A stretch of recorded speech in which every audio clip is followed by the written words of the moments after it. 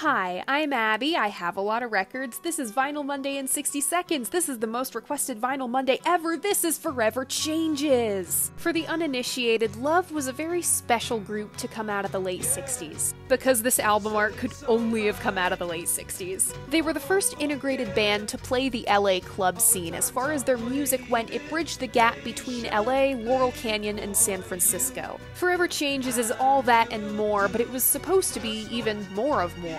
It was supposed to be a double album, but at the last minute, Elektra switched up. They did this a lot on Love. This famously caused a rift in the band. Cue those horrifically awkward sessions with the Wrecking Crew and Neil Young, but they still had their fun. Cue the accidental A House Is Not a Motel solo. Because of Elektra, Forever Changes never really got its time in the sun. Sure, it's the lightness and freeness of 60s hippie culture, with an undercurrent of darkness. It's beautiful light and shade. Thanks, I'll see you on my channel.